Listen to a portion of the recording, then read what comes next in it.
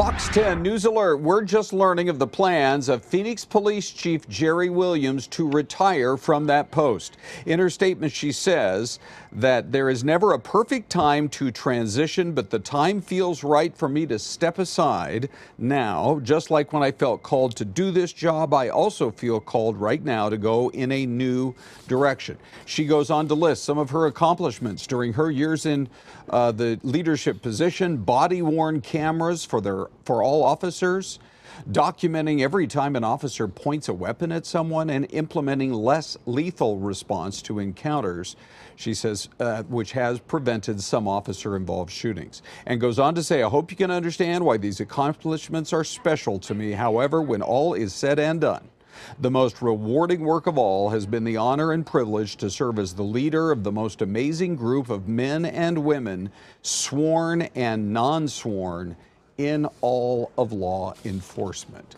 And you can see from the social media account there the tweet that just was sent out. So Chief Jeri Williams, after nearly 6 years now, roughly 6 years on the job, making the decision to retire after leading the Phoenix Police Department.